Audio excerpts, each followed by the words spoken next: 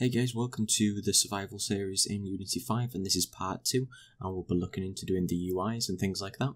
And here you'll see an example in the bottom corner of the UIs that we're going to create with the Unity UI system, and it's a lot easier than how, if you saw my other video series, it's a lot easier than doing that before, and we'll be able to see it knock down, and then it'll change the health, fall down over time, and we'll set some variables so we can change these degrading values on the fly. So without further ado, we'll get straight into the series. So, you may have seen the part 1, and it was just creating a terrain and showing you the basic elements to going about making it. Now, I was looking on the asset store, and a few people had asked me to recommend things that might help them in the future. Now, there's a nice asset here, which you can see that I could play around in. So if you're looking for something nice for your, if you're going to be creating your own survival game, and you want it set in some sort of like nice wooded area, more of a foresty area than we would a tropical island, then there might be a pack for you. You can always look on the stores yourself.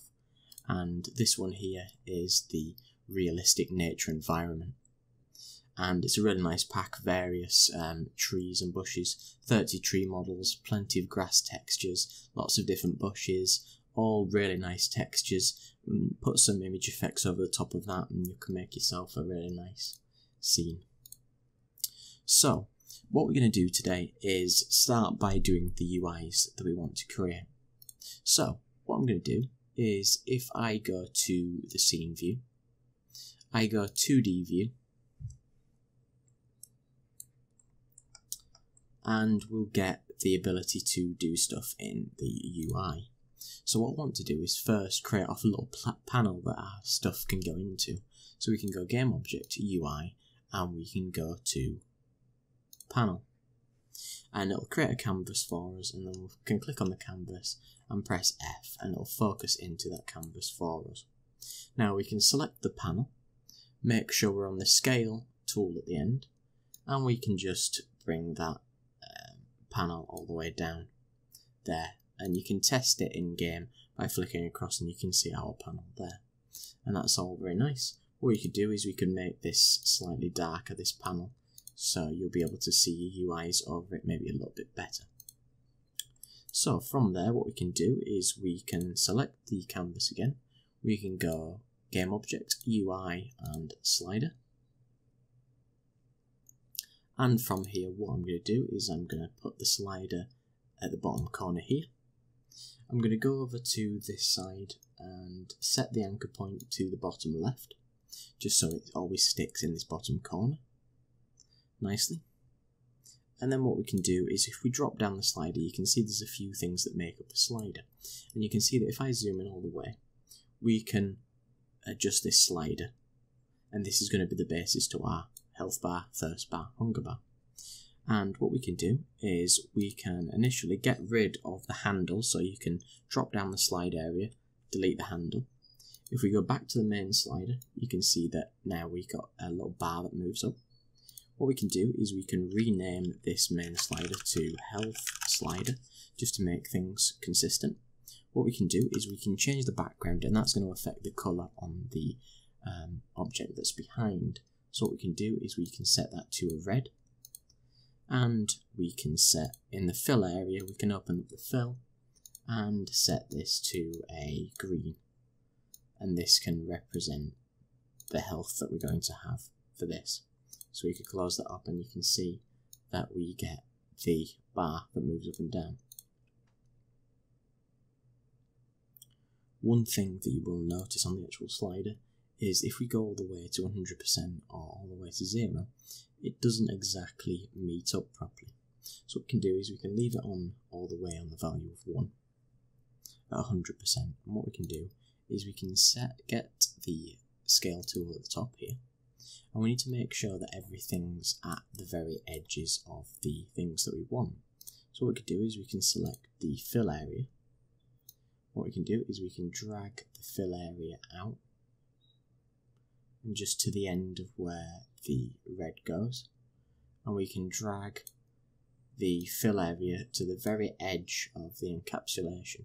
So say we're here, just drag it all the way out to the end till it snaps to this bounding area.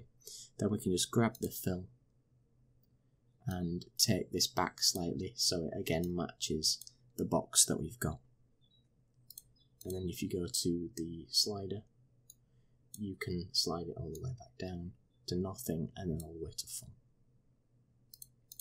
What we might want to do is add a little piece of text. So what we can do here is go Game Object, UI and Text.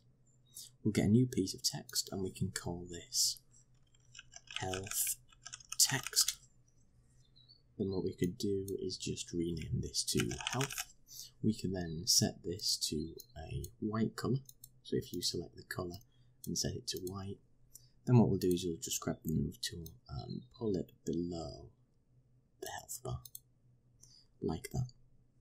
What we can do then is go Game Object, create empty, and we're going to create an empty game object and call this Health UI so we can keep it all nicely arranged together. What we're going to do is set the X, Y and Z to 0, 0, 0. So what we're going to do is we're going to put this Health UI into our panel.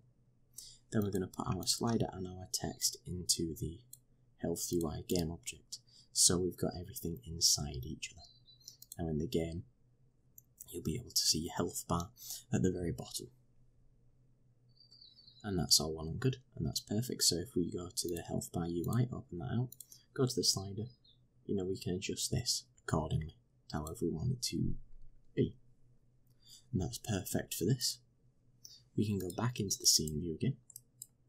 What we can do is we can duplicate Health UI, pull this across, and then duplicate it again, pull this across again. And we're just going to get duplicates of the same thing, which is fine. We can rename this one to Thirst UI, this one to Hunger UI,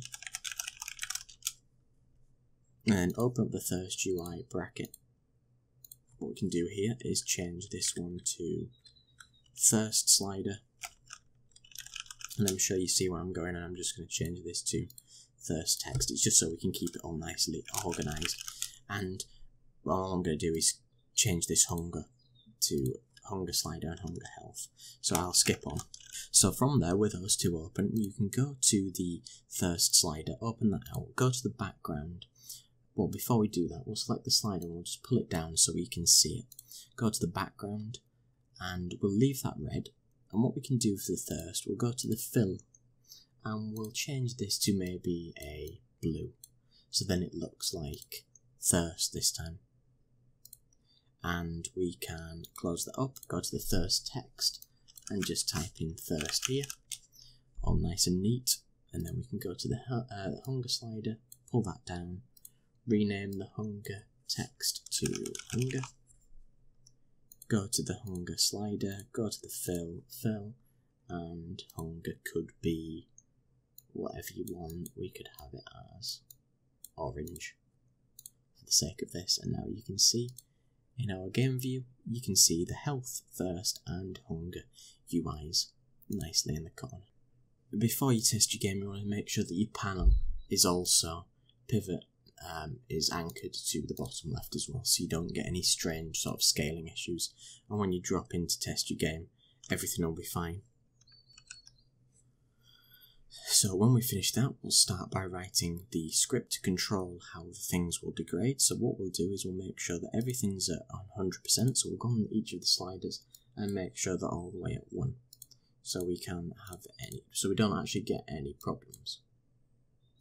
What we can do is right click on the project, go create and C#, and what we'll call this is player vitals, something like that, just so it encapsulates everything that we're going for.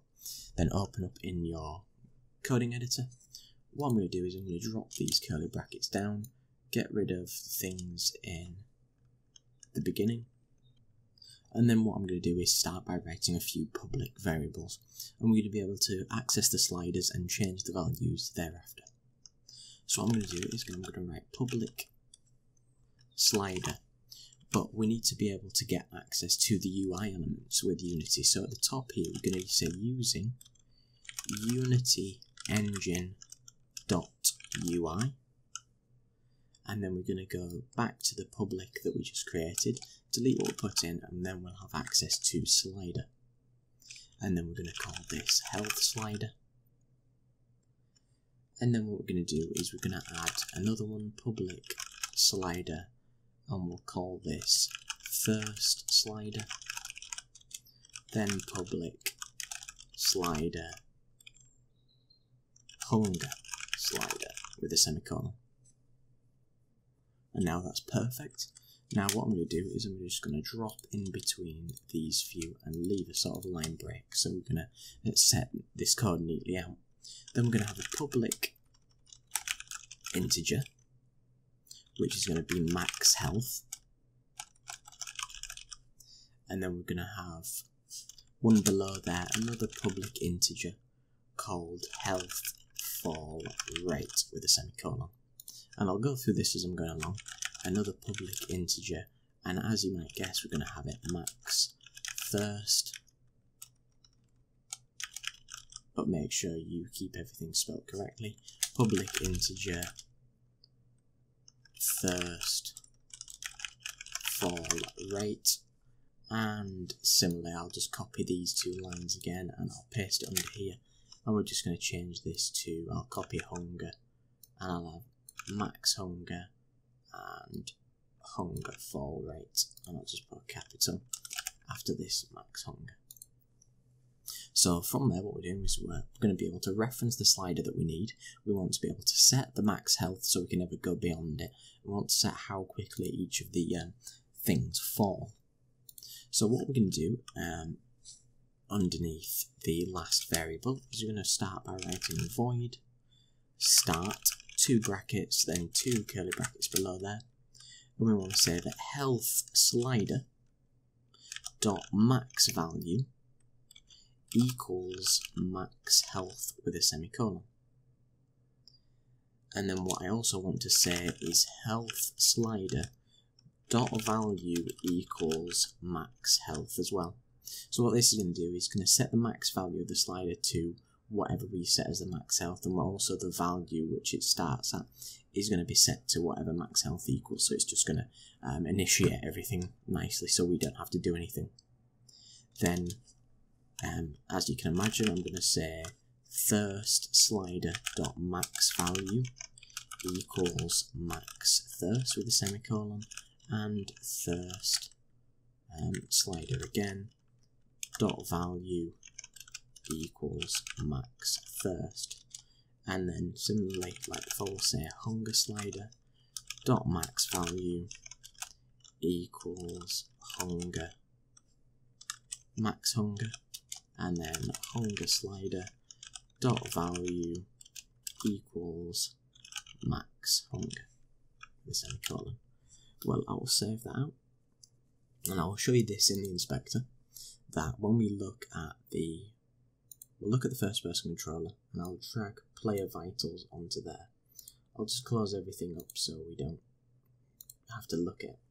What it's saying is that we're going to be adding the health, the other sliders in here, setting a max thirst, because the thing what it's got to do in your slider is it's got to set a min value, a max value, and the actual value that it currently owns. So if we set the max value to 100, it would be set to 1 because the inspector said it, so we've got to default it to whatever we want based on this. So if we put this max health at 100, and then what you added in the health slider, we'll do it for all of them. So I'll add all the sliders in, so then I'll add thirst slider, and I'll add in hunger slider.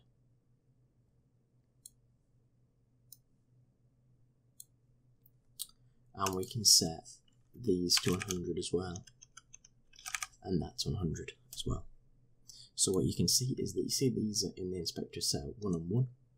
If I don't maximize on play and press play, you'll notice that when we play, it sets them both to 100, ready to go when we need it in the script. So from here, what we want to be able to do is start by doing some things, so it'll start counting down. So we're going to have void update, then with 2 brackets and then 2 curly brackets below. I'm going to start by looking at the health controller part. I'm going to see how the health needs to degrade.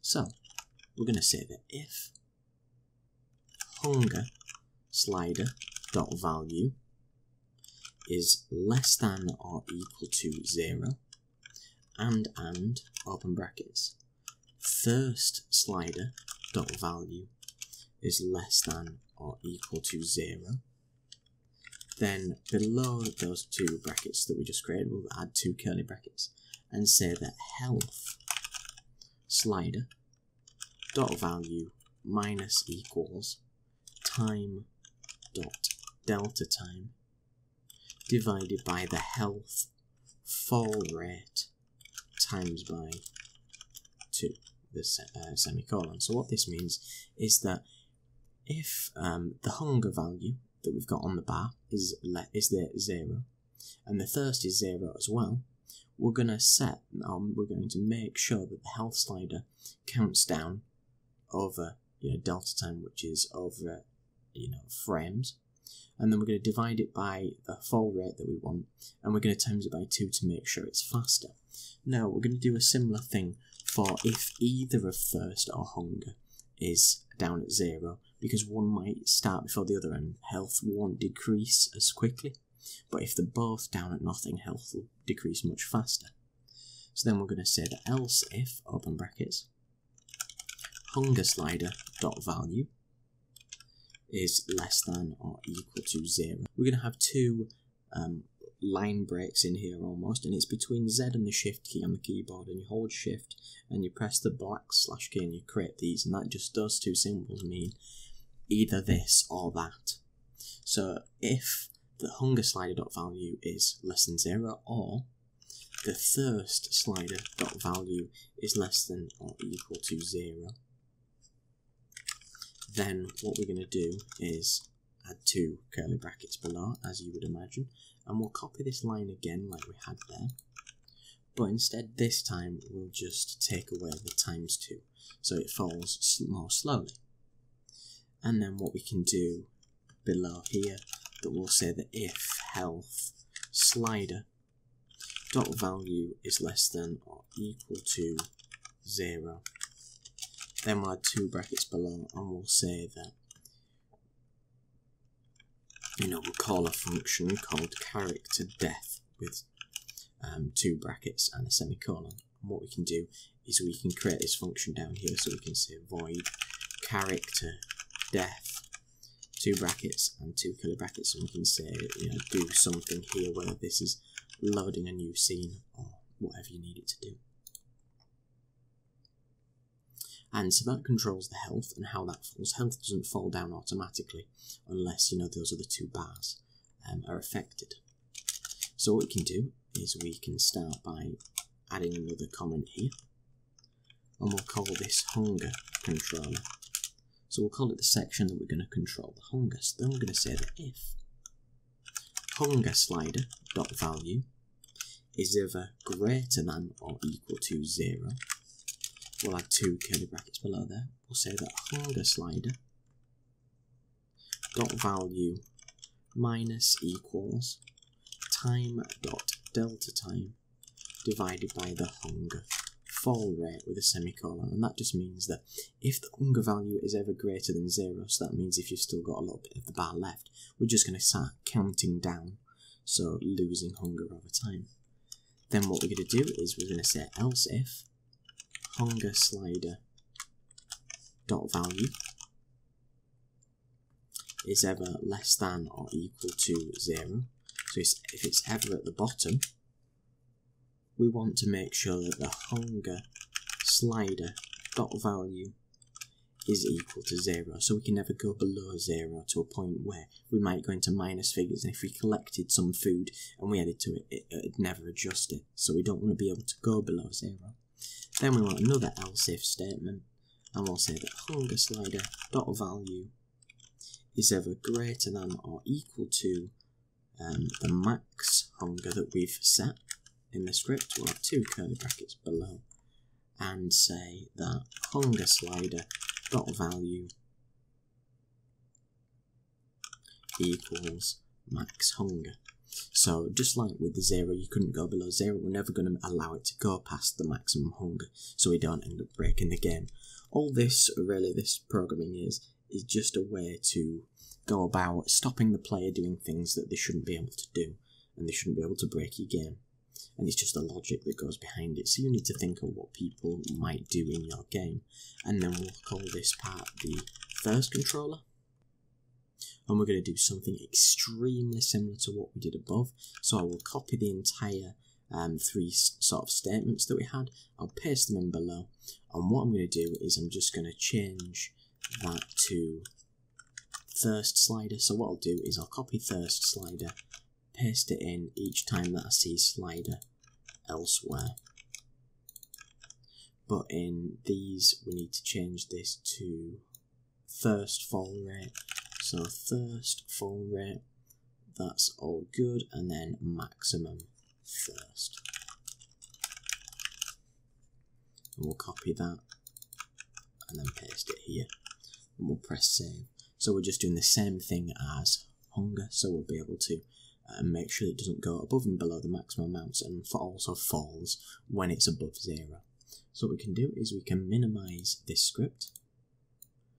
We can go back onto our first person controller where we've added our player vitals. If you've not added that yet, you can do that now, and you can add in your sliders just by dragging them from there.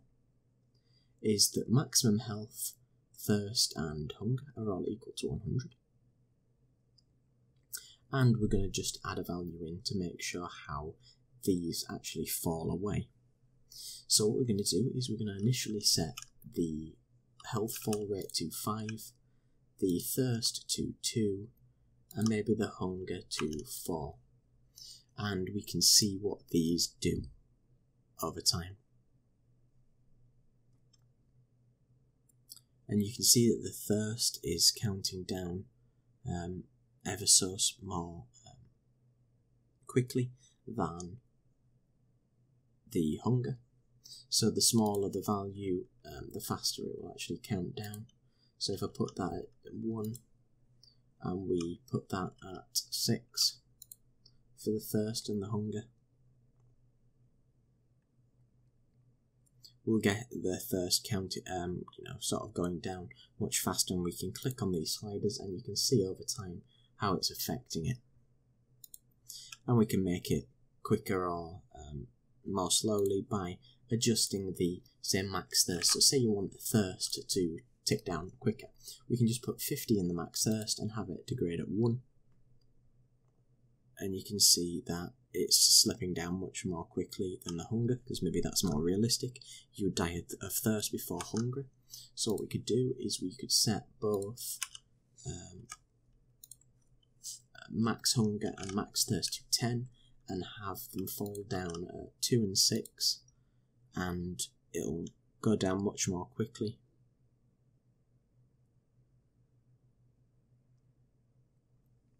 So when we get down to the bottom, you will notice that the health will start to degrade due to the thirst.